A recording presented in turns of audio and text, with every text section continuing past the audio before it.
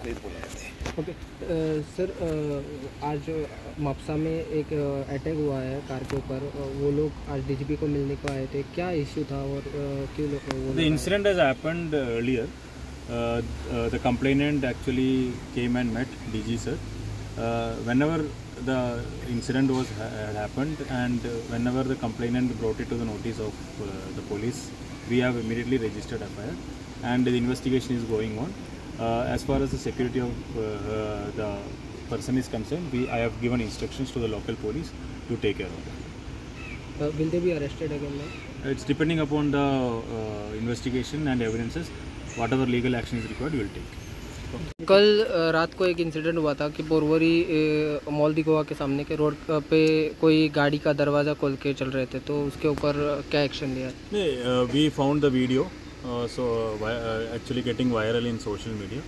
As soon as we got to know about this incident, we immediately registered an FIR because it is actually a violation of law to drive vehicle in a very dangerous way.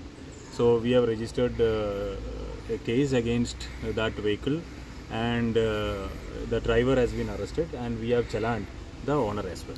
They were tourists or locals? The person inside the vehicle were tourists. So, but we have seen a number of incidents. As soon as whenever it's come to our notice, we have all the cases we have taken action.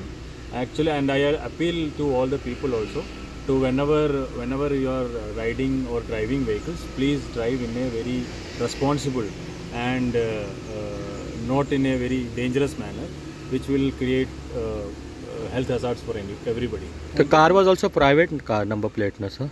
So we have challaned accordingly. We have challaned the owner. Because they were tourists, then it was a private vehicle. We'll have to see whether it was given on rent or whether it was on other things. So they been warned, or they have been just found? No. We have a registered case. The case. Okay. So we are actually now the process is still going on. We are talking to them and interviewing them, interrogating them. So based on whatever it is coming up in the investigation, we will take action.